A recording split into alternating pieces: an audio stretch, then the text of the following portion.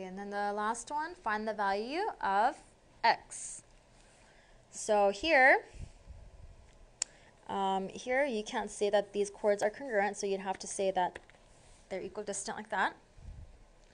Then I can say that this chord is congruent to this chord, and then you're going to make them equal to each other. 2x minus 10 equals x plus 2. Then this will be x equal to 12. Okay.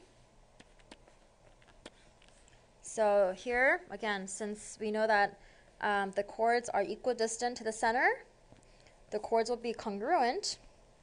So I just made them equal to each other. 2x minus 10 equal to x plus 2. And then you get x equals 12. And then the next one, here, this is the diameter, and because it's passing through the center, and that's the center right there. And it's perpendicular to this chord. So then I know that this chord and this chord are congruent, or I'm sorry, this segment and this segment are congruent.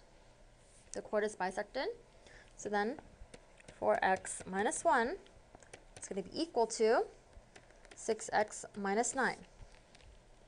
Okay, so I'm going to add the 9 here. That's going to give me 8 equals, subtract the 4x. It's 2x there. Okay, divide the 2. So x is going to equal 4. Okay, there's my value of x. And again, the diameter is perpendicular to the chord, so therefore the chord is bisected. And these little arcs are also congruent.